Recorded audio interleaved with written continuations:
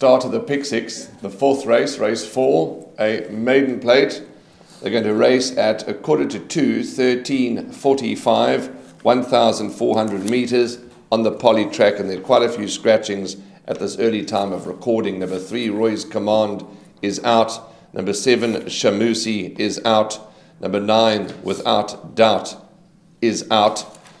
Jockey changes. Number 15, Over the Bay, gets Donovan Dillon. Number 14, Stunning Guest, gets Tristan Godden. Number 13, Recollect, gets Marco van Rensburg. 4, A Time to Remember, Kanya Sakai not riding, so there was no jockey change at the time of recording, so we don't know who's going to ride A Time to Remember. So there's lots of changes and jockey changes. Make sure you check everything before you take your final bets. Devon, I'm going to go fairly light here in the fourth race for my pick six. Number 6, Quizmaster, does look to be the one to beat, does look to be the worthy favourite, and should really win, and win well. I'm only going to include 2 other horses, and I'll tell you who they are.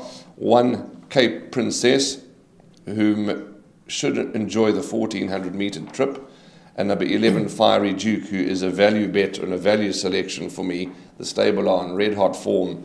So those are going to be my only 3 for the pick six, but in my other perm, I will be bankering number 6, Quizmaster. Warren, I'm in full agreement with you. I've elected to go with the numbers 6, 1, 11 and 2 as my top 4. Quizmaster, very short in the betting, anti-post odds of even money, and I think the bookmakers have got it right. The reason why I say that, it's got a top rider aboard, it's got a reasonable draw, and the last form line is strong. I think the 3rd horse came out to win. If I'm not mistaken, it was Aramugam that won the other day at the poly track. For 2nd, I've elected to go with number 1, Cape Princess. Apprentice Gumede is aboard. This horse is carrying 54 kilos, but he is going to take 1.5 kgs off. So does get the apprentice claimer and does get the fillies sex allowance. Definitely the 1,400 meters is going to suit. This one's trading at 3-1, so is a must include and will be right there in the thick of things. Watch horses like number 11, Fiery Duke, for some improvement. Gareth Wright is aboard. Jumps from barrier gate 11, a little bit of a wide draw, but will be running on. And another horse to watch could be number 2, State of USA, currently trading at 8-1.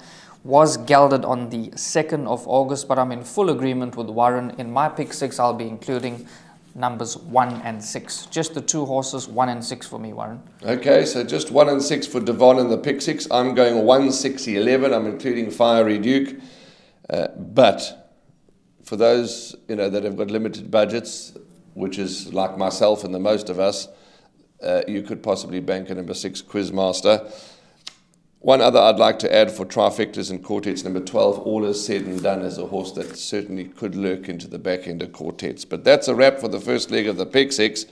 The maiden plate over 1,400 metres, the 13:45.